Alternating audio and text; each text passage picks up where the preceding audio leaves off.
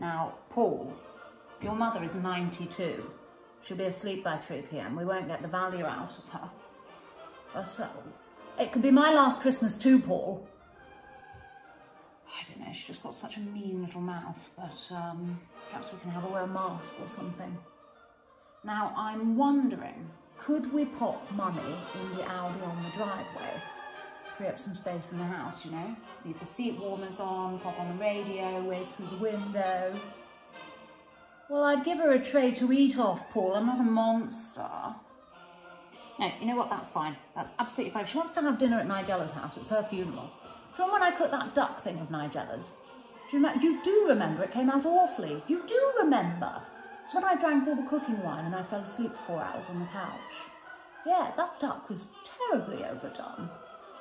So she's in. Unfortunately, she will want to bring that child with her. I've checked, you know, her daughter. Big fan of her husband, though. You've met him. He's lovely. Looks a bit like Gordon Ramsay. Lovely set of forearms. What? No.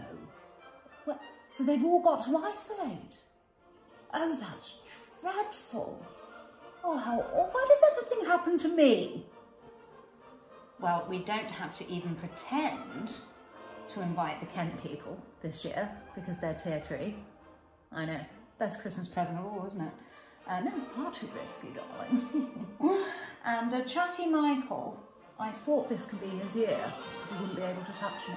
But I looked it up and you don't have to socially distance in your bubble. So, sorry, Michael.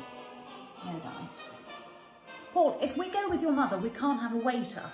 We can't have any kind of server. Well, I mean, it's your decision. It's your decision. I mean, if you want to ruin Christmas, well, you have to tell the children. Fine. No, fine. I'll have your mother. No, don't apologise to me, Paul. Apologise to our Lord and Saviour. That's 3 households. That's the Christmas bubble.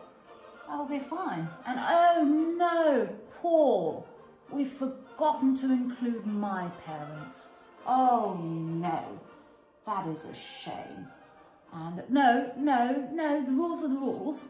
And we can't change anyone. We can't change anyone. Of course your mother can't sit in the car, Paul. No.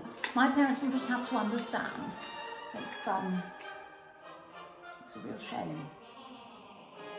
Choose your 3 household bubble carefully, and this Christmas might just be your best yet. Put that down. No, put it down. Give it to me. Paul, do you want to explain to me how she's got hold of Tesco bleach?